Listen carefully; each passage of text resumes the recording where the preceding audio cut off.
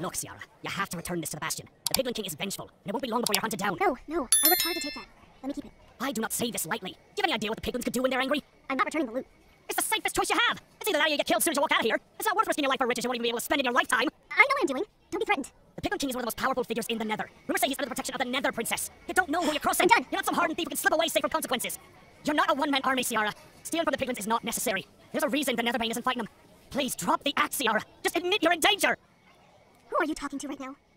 Who is it? You see, I am one of the best assassins in the Netherbane, and I live up to my name.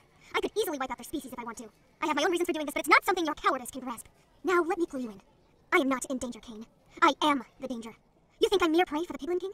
No, I am the one who hunts.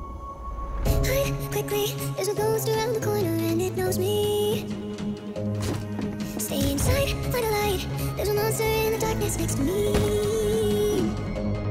My eyes are open, but I am frozen. I hear the shadows, I hear the screams. The nightmares come out to play at night. They bring out the fear inside. They come out to play mine.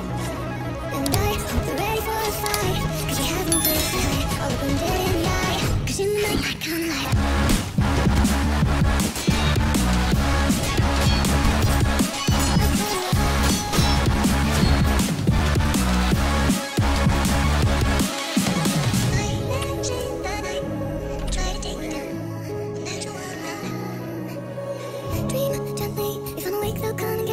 So I pray I'll never find myself alone.